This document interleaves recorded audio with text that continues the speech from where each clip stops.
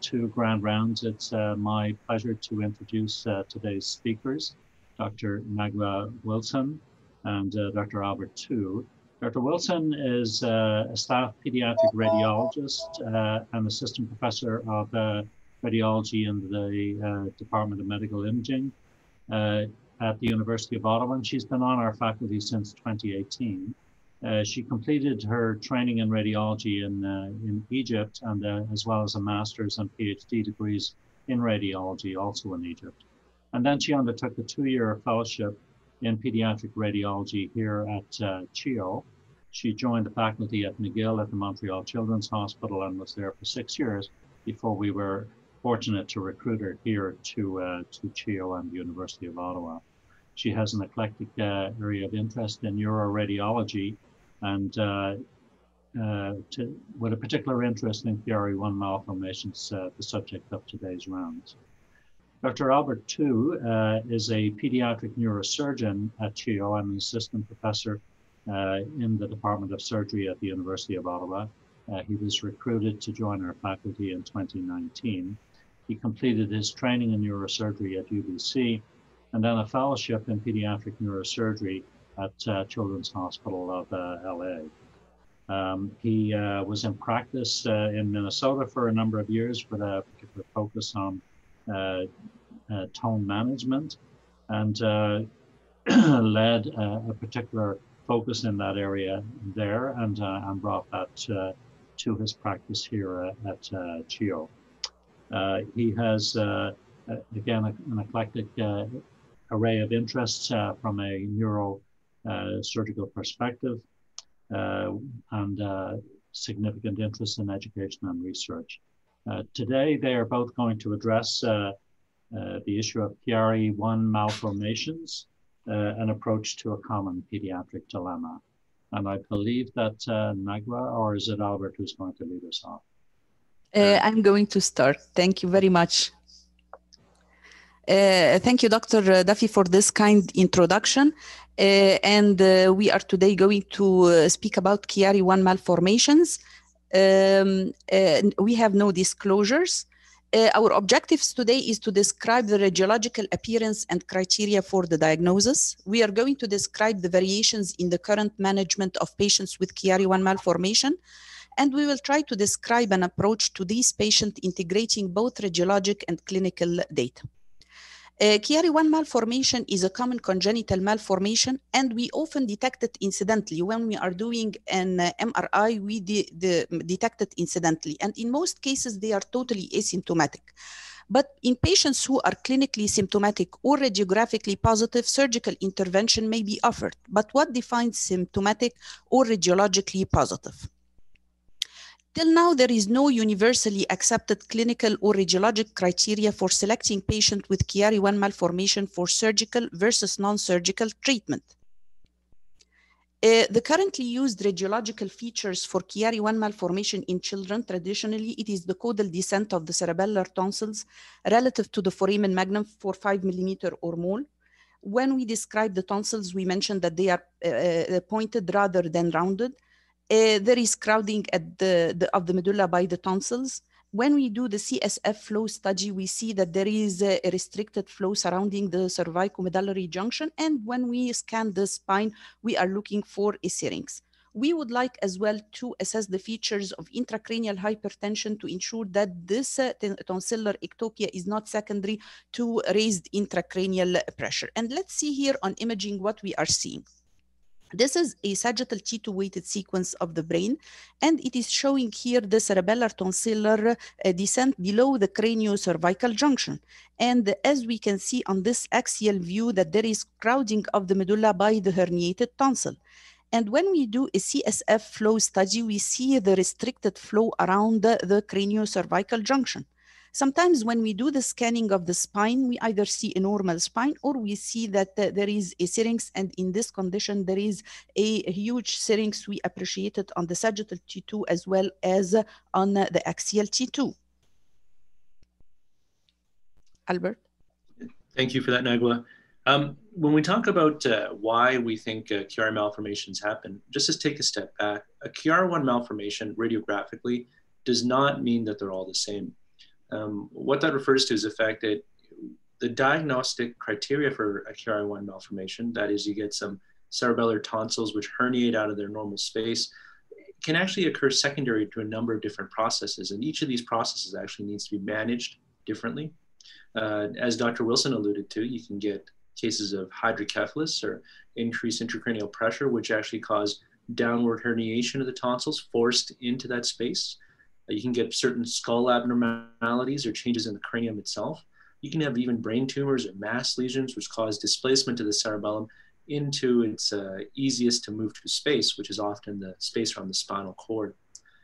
However, for the purposes of this talk, and for most of the patients that we see, and we're talking about Chiari-1 malformations, this is by and far an idiopathic condition, which we think is secondary to underdevelopment of the posterior fossa, specifically the occipital bone.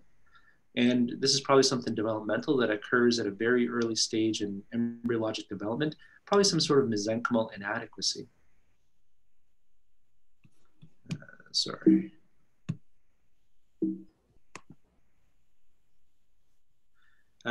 Looking at these pictures here, the picture with the green arrows is a picture of a patient who does not meet criteria for a Chiari-1 malformation. And the picture with the red arrow is the patient who does meet criteria. What this picture is trying to show that is essentially, if you look at the space between the two arrow points on each of these pictures, the picture with the green arrows shows what we expect to see in terms of space in the posterior fossa, that is space for the cerebellum. In comparison, what you can see with the picture with the red arrows is that there's much less space between the two arrowheads, basically implying that the posterior fossa, the occipital bone, is actually much smaller. If the brain is going to grow to a certain size, because that's what its growth trajectory is going to be, even if it's got a smaller space, it's going to try to find whatever space it can to reach that sort of minimum volume. And in most cases, it will herniate or spread into other spaces, causing what we see radiographically, which is a Chiari malformation.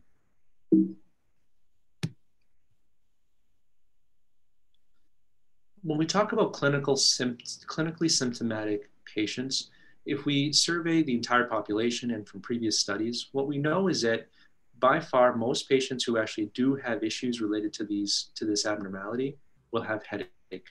And it's a very specific kind of headache. Most of these patients will have headaches that are occipital or in the posterior aspect of their head. Some of them, about half of them, will have some degree of motor and sensory dysfunction. And this is pretty vague sometimes, but it's not normal.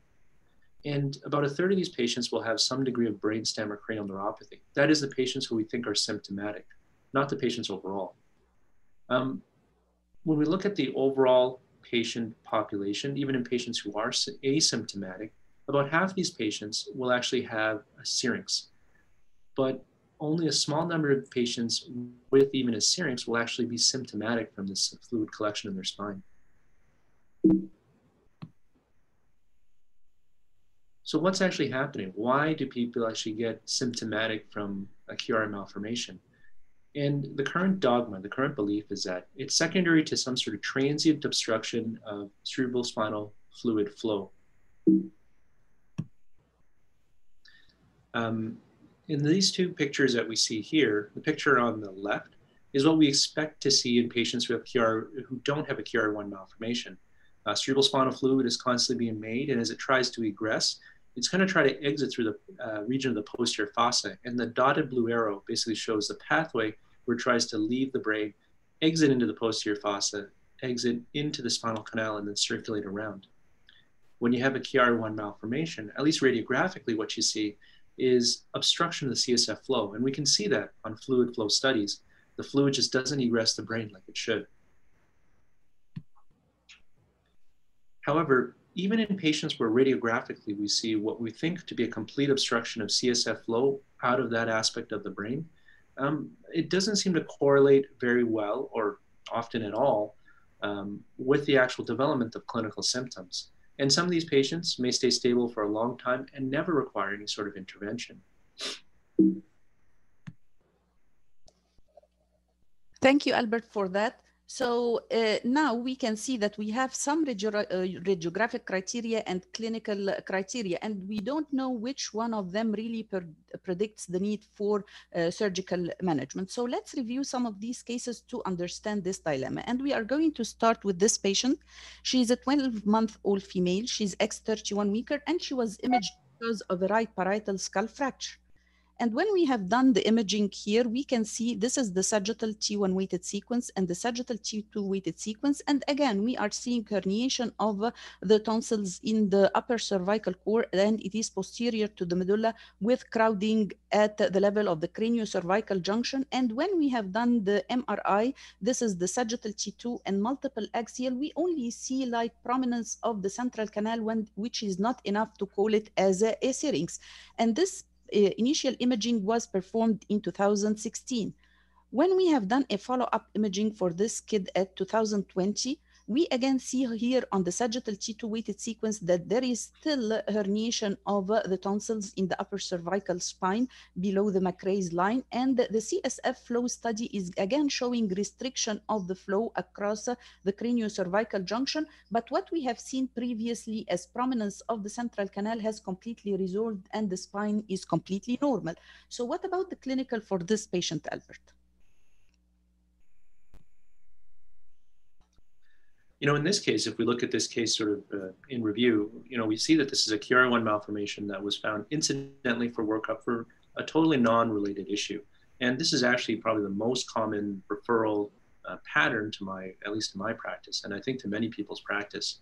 And what we can see over time is that just following this patient clinically, they've never developed any symptoms, or remained well, reached their milestones without ever having any complaints or symptoms of headaches, or any other typical symptoms we expect to see with the Chiari-1 malformation. So this was our first clinical scenario. Our second scenario is another patient. She's a 14-year-old girl. She was referred for evaluation of long-standing paresthesias in her upper extremities and lower extremities after swimming. We have again done the MR for this patient. And this is the sagittal T1 weighted sequence. And we are again seeing the same finding. This patient is having herniation of her tonsils in her upper spine. There is significant restriction of flow at the craniocervical junction.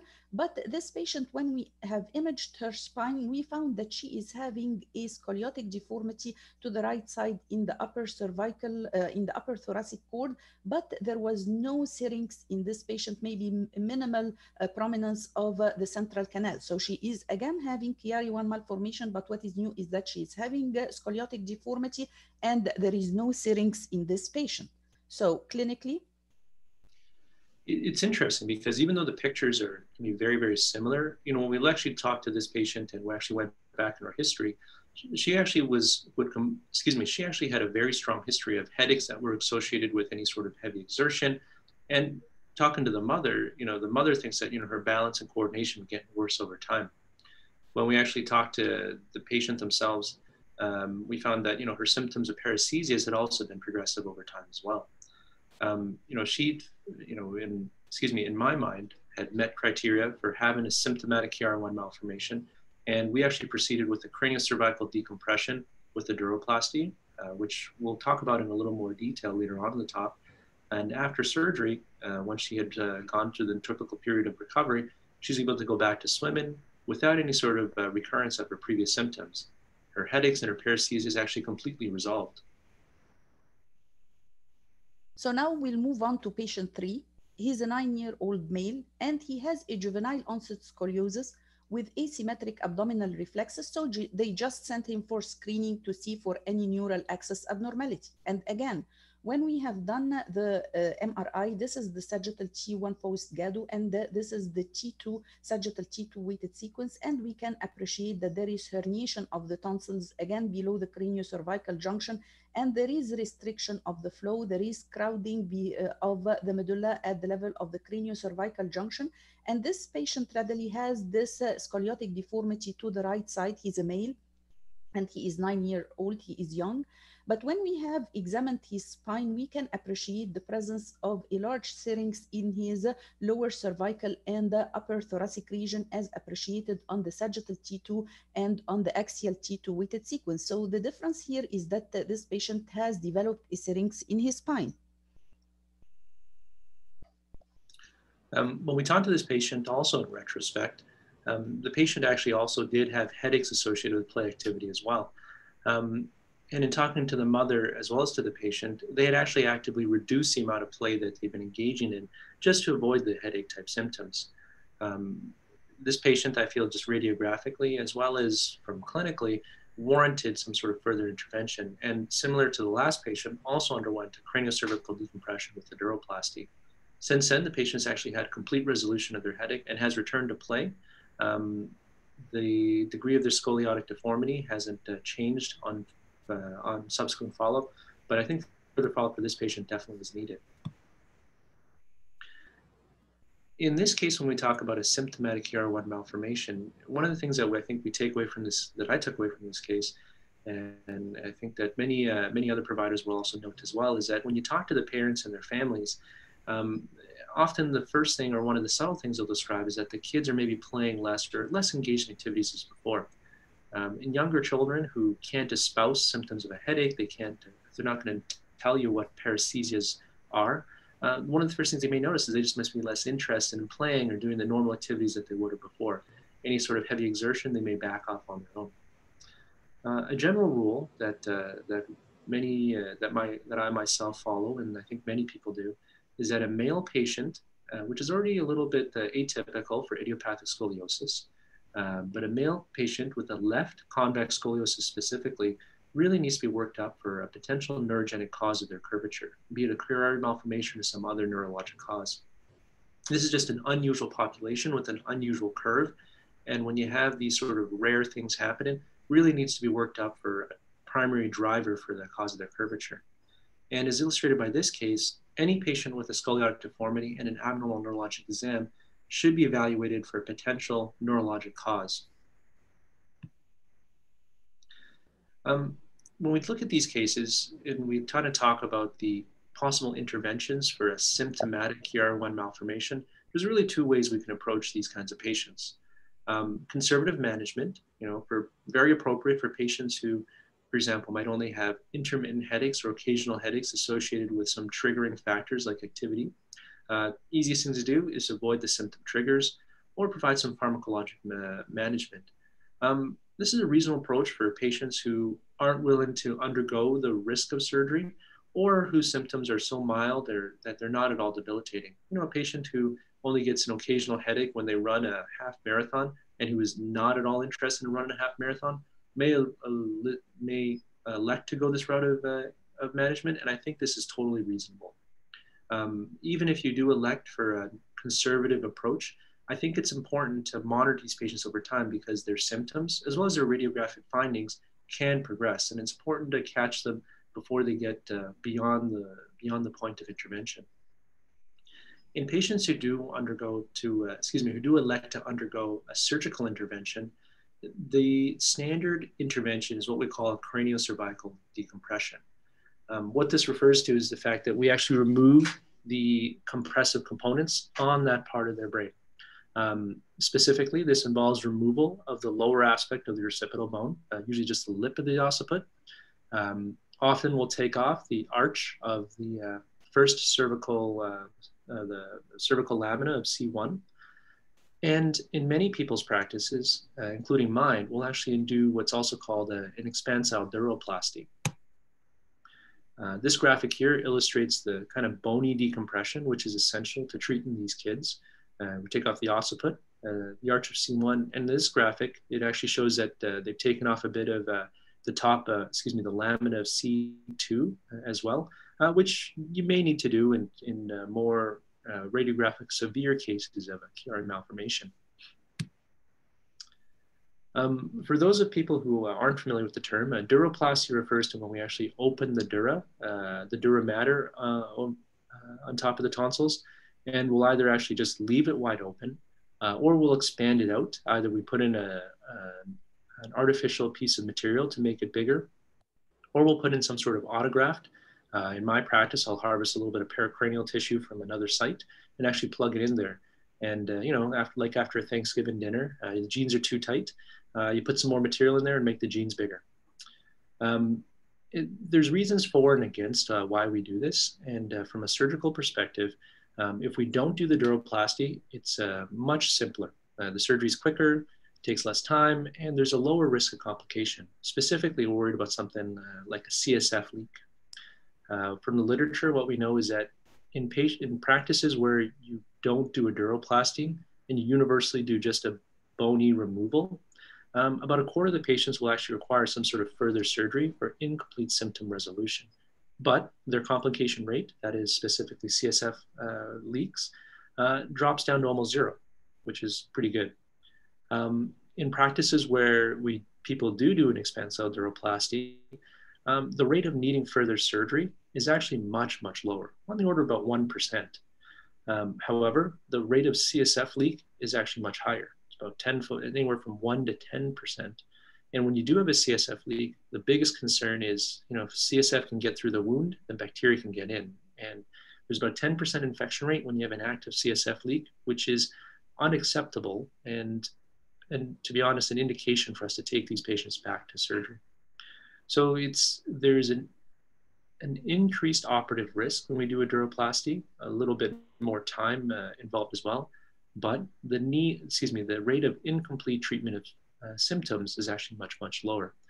And this is often a discussion with the patients as well as a surgeon preference, what they're most comfortable with when discussing with patients which surgical intervention best to proceed with. I'm sorry, go on, Dr. Wilson.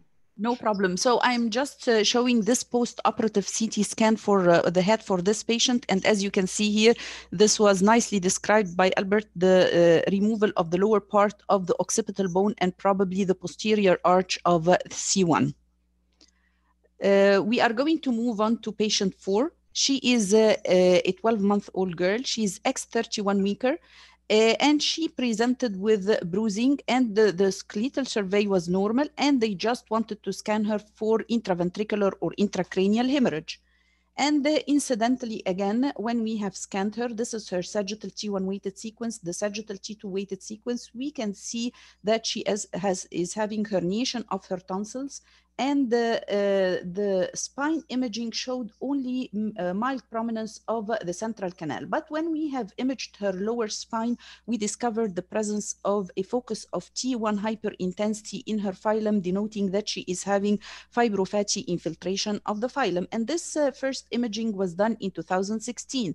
When we have done the follow-up in 2019, we have seen that we have persistent herniation of her tonsil as evidenced by the sagittal T1 and T2 weighted sequence, and her CSF flow study showed again the restriction of the flow. But she started developing a huge syrinx in her thoracic spine, as you can see from the sagittal T2 and from the axial T2 weighted sequence, with some thinning of the spinal cord around this syrinx. And we redemonstrate here the fibrofatty infiltration of the phylum. Interestingly, in spite of the fact that this patient is having a syrinx, I think that Albert would discuss her clinical presentation and the management. Thank you. Yeah, this is actually not an uncommon situation or uncommon scenario as well, and it's a kind of a fascinating one for multiple reasons. You know, this is a clinical scenario that we come across not uncommonly. Chiari 1 malformation, and you got a little bit of fatty phylum as well. And in this case, this patient was actually lost to follow-up. And when they represented, they had imaging findings that were significantly progressed. However, clinically, they remained completely asymptomatic. No appreciable neurologic deficits, developmentally appropriate, and no overt myelopathy. And despite significant, what I would define as significant radiographic progression, the family has decided, and a combination of family as well as other social factors, has decided that, you know, no intervention is the way they want to go. And they have not, the kid has actually remained completely stable. And for that reason, we've actually just elected to continue to monitor this patient closely. we would expect that this patient with such a significant radiographic progression would have developed some sort of symptoms by now. However, the patient has actually remained totally fine, which I think speaks to the fact that often there's a very significant clinical radiographic disconnect. So I think that this slide here is summing it up all. We have different clinical scenarios here. All of them, as you can see here, is having the classic herniation of the tonsil in the upper cervical spine.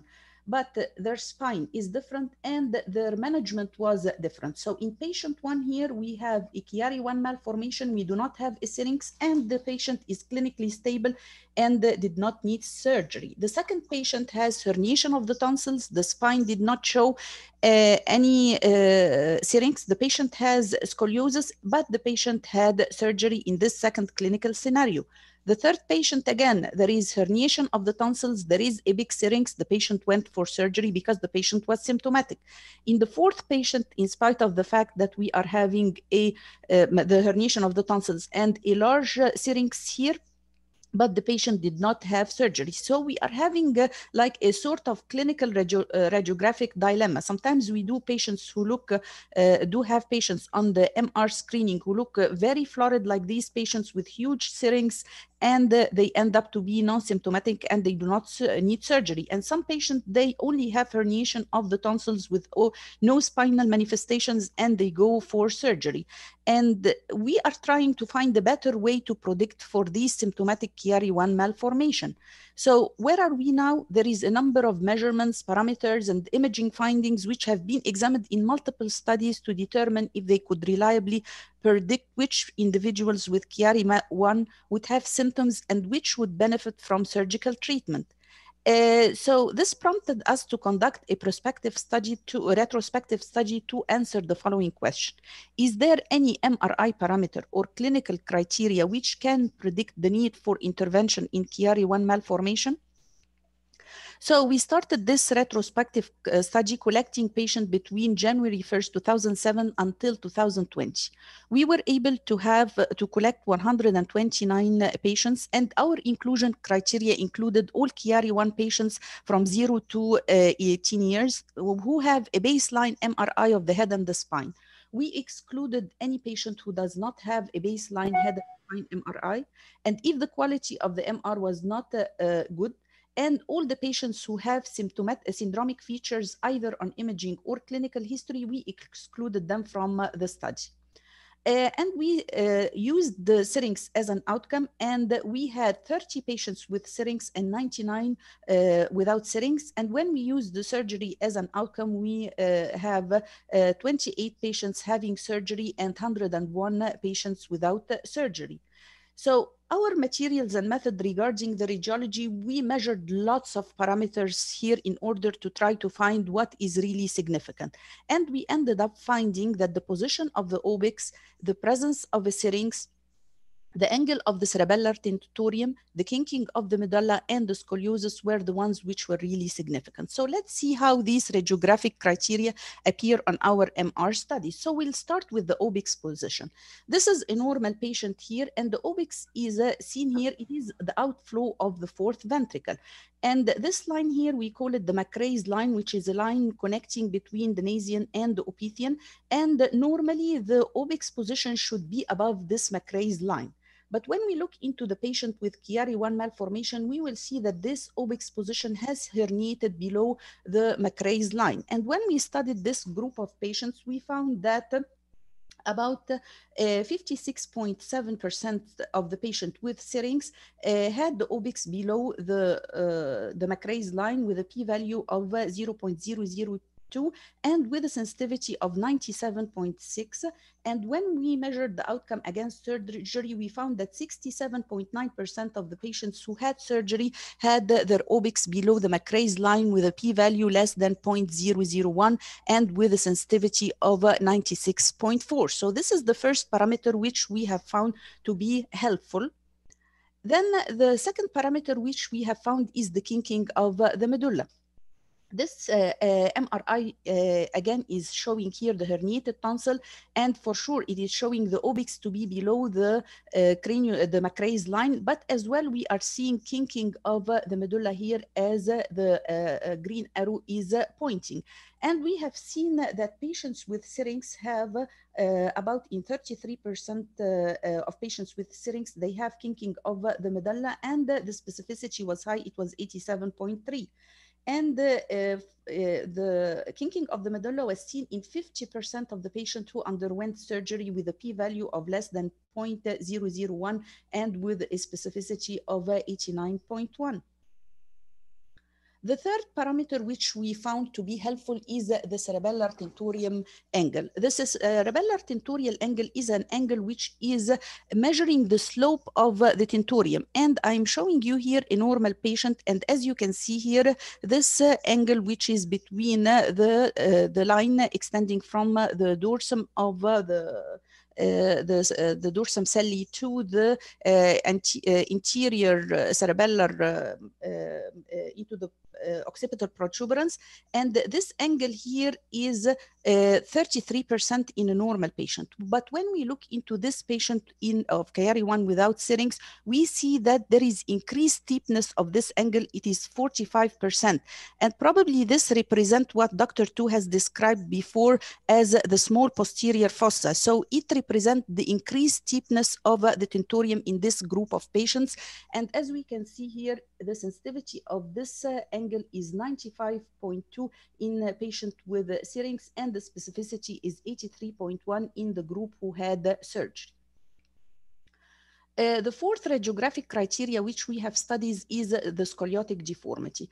And we have found that scoliosis was seen in about 30% in patients with a syrinx with a p-value of less than 0.001, and the specificity was high, it was 97.6. And the scoliosis was seen in 21.4 patients who underwent surgery with a p-value of 0.071 and with a specificity of 93. The last but not least is the syrinx. When we have studied the syrinx against surgery as an outcome, we found that 60.7% of the patients with syrinx underwent surgery with a p-value of less than 0.001, which was about 87.1. So these are for the radiographic criteria. What about the clinical criteria, Albert? Thanks, Nagwa. That's wonderful. When we go through the clinical symptoms that these patients had, looking as an indication for their intervention, we see that pain was probably the most consistent symptom. Occipital headaches occurring in about 30% of patients, or even neck pain seem to be very predictive for surgery. Specifically, daytime neck pain also was predictive for having a syrinx. And when we look at other types of dysfunction, specifically brainstem dysfunction and cranial neuropathies, the things that really popped out were the presence of sleep apnea, as well as a swallowing abnormality. A significant proportion of patients had some degree of motor dysfunction, specifically distal upper extremity motor dysfunction, and this was characterized by dysfunction in fine finger or fine hand type movements, as well as lower extremity dysfunction. And this was either proximal or distal, often seen in kids as a weakness in their proximal movement or asymmetry in their gait. And this was almost, and in significant number of patients, this was often bilateral.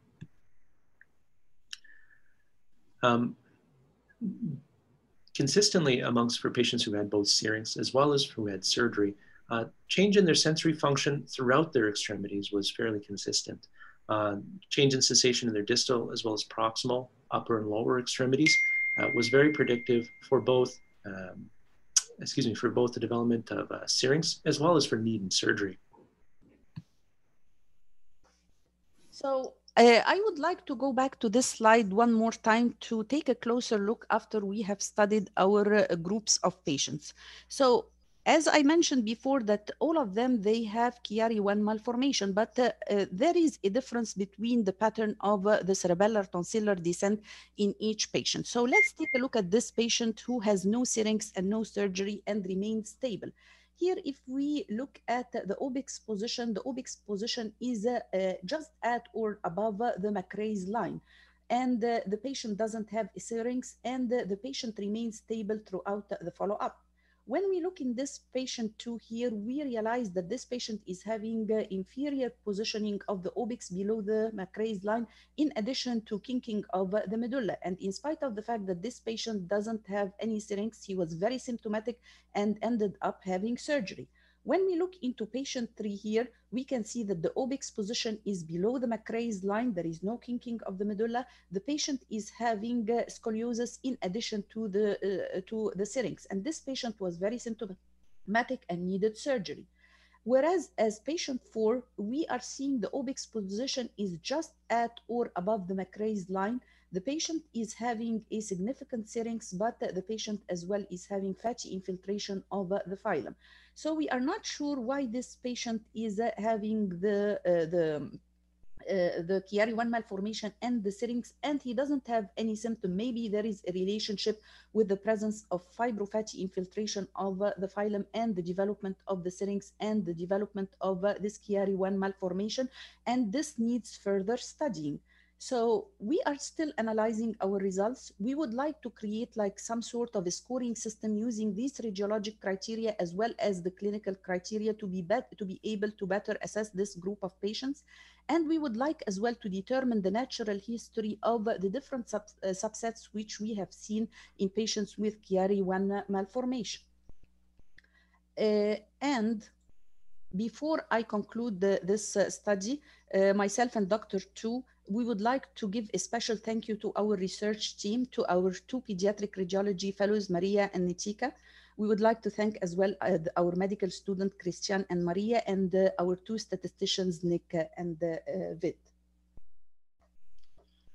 I think hopefully the takeaway points from this talk are that, or hopefully what we've emphasized is that Chiari 1 malformations are often an incidental finding. I think they're common in the population, but more often than not, they actually don't have any symptoms at all. When you do come across a patient who does have a Chiari 1 malformation, identified potentially on some incidental pictures, the key things to take away from history, the key questions to ask include whether or not they have a headache, neck pain, sleep apnea, paresthesias, or any change in their strength in their upper and lower extremities.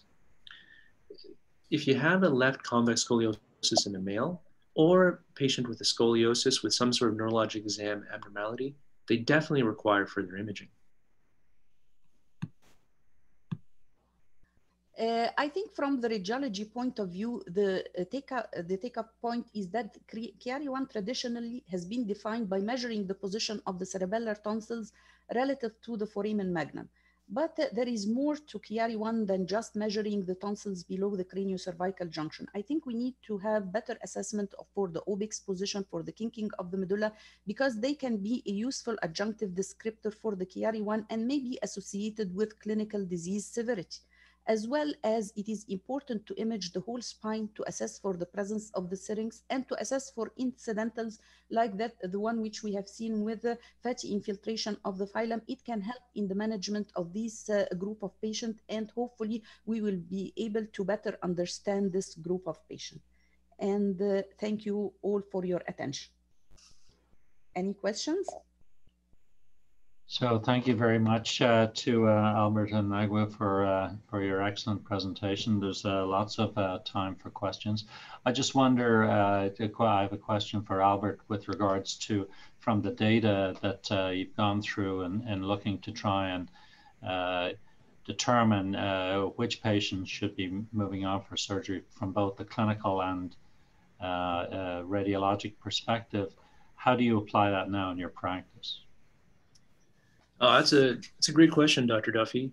In terms of the radiographic criteria, I think it helps us distinguish or identify which patients we think are more likely to have symptoms and maybe focus some of the questions that we might be asking.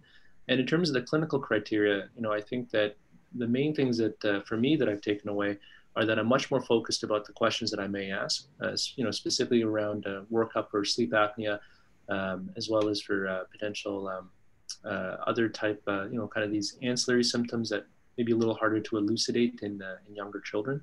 The paresthesias, I always ask patients whether they have sensory dysfunction, but it can be very hard to tell sometimes. But I do make it a point to try to assess for some sort of sensory dysfunction in these kids. Okay, thank you. Other questions, comments? Hi, I can ask a question. This is Claudia. Hi, Go Albert ahead, and Nagwa, Claudia. everyone. Good morning, and thank you for an excellent presentation. I really enjoy it. And I'm sorry, I don't have a camera. That's why I'm in my workstation. So now I would like to ask you that with respect to the imaging protocol, I think there is a variability of the imaging protocol in terms of, I mean, we're suspecting Chiari, and in some centers, maybe they do the CSF flow, others no, and maybe variability in the measurement of the tonsils. That's one thing, the protocol, the imaging protocol, and the variability that you notice maybe in your study. And the second question will be with the, I thought it was very interesting, like the patient that you showed that had more like rounded configuration of the tonsils, not so much descent, was actually one of the ones that went to surgery. And I think it was patient 3.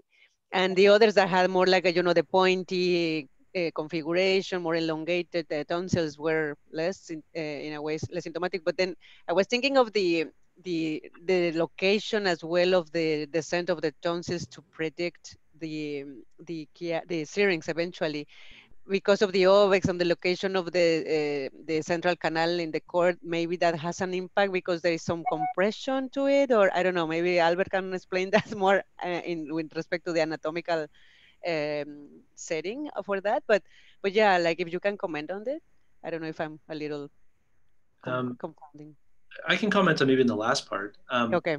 Maybe just to take a step back and look at some of the original literature describing Chiari malformation. I mean, the very, very first papers coming out describing this disease, I mean, were actually, they basically was done retrospectively. What they did is they just looked at all the patients who had it, and they looked at all the patients who had surgery, and they arbitrarily decided that if you had tonsillar descent greater than a certain point, then, and you were more likely to have surgery, and they arbitrarily decided that 5 millimeters or at C1 was an easy number to pick, an easy thing to identify, and that became the established criteria. And that sort of has stuck around, I think, for many, many years. And I think that's where a lot of our literature currently comes from, is that if you have a Chiari-1 malformation because it reaches these criteria, then you reach diagnostic and you have a Chiari-1 malformation. But I think that what our studies and what I think a lot of centers are starting to understand is that it's probably a little more, much more subtle than that. It's not just the tonsils being in a lower position. It's not just the herniation of that part of the brain that's causing issues. And it's actually probably a corollary to something else that's happening. An anecdotal example that we see actually in a number of cases is that patients can present having a lot of bad symptoms, and the tonsils are very, very subtly low or not even low at all. And when we actually take them to surgery, because they have, because we're convinced that they do have some degree of obstruction of CSF outflow, what we'll see actually is that they, instead of the tonsils themselves cause an issue at obstructing CSF, they might actually have some sort of scarring or web, which we can't see on the MRI scan, but intraoperatively, very clearly they have some sort of abnormal pathologic tissue that's actually causing the flow of fluid out of that part of the brain to be disrupted. And I think that's why some of the thinking is now shifting away from looking at just the tonsil position towards actually looking at what we think is the primary pathology, which is, CSF outflow disruption. I think currently, and maybe Dr. Nagwa, you can speak to this better than I can, we don't have good measures for that.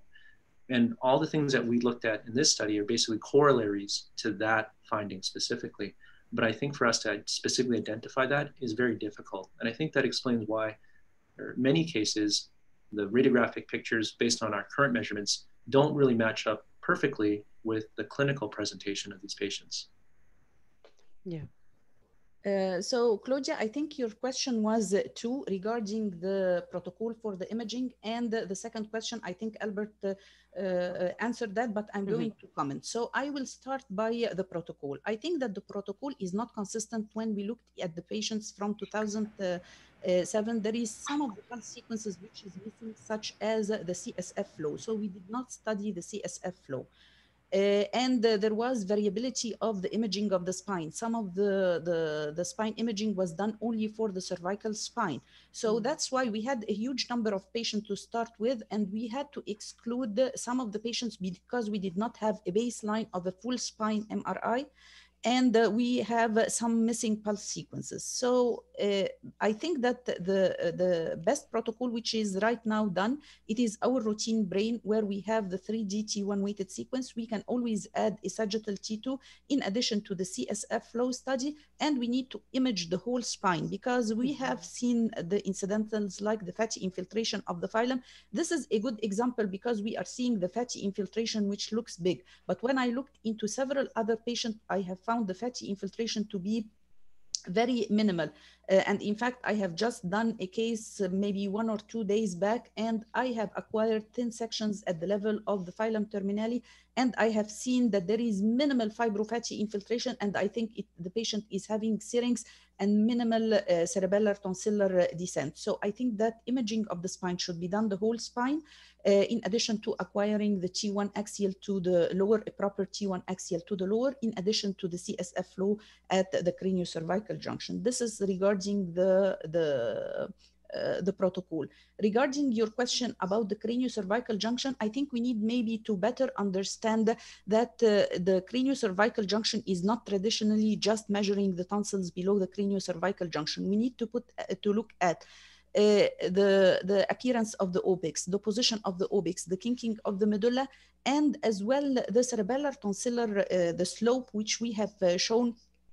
I probably think that this is secondary to an abnormality at the level of the bones, because lots of theories have been there regarding the size of the posterior fossa, and the slanting or the steep appearance of the tentorium points out to the fact that this posterior fossa is small, and that's why there is a herniation of the tonsils, and maybe that's why there is an obstruction of the flow. The presence of webs or membranes, I think it is difficult to see on MR unless we add, for example, like a Fiesta sequence in the future, which can help us better with the presence of a membrane. Yeah, and I agree. That's what I was going to say, that maybe this is a good idea to plan for a potential future quality improvement of, you know, in thinking of the protocol in the department. Yes. And the other thing is that sometimes I even find more useful to add a Fiesta, like you said, than a CSF flow, because it's almost you know what you are going to see in the CSF flow when you see the changes at the craniocervical junction, which I find it maybe is useless. So I think the Fiesta may be more useful in this case.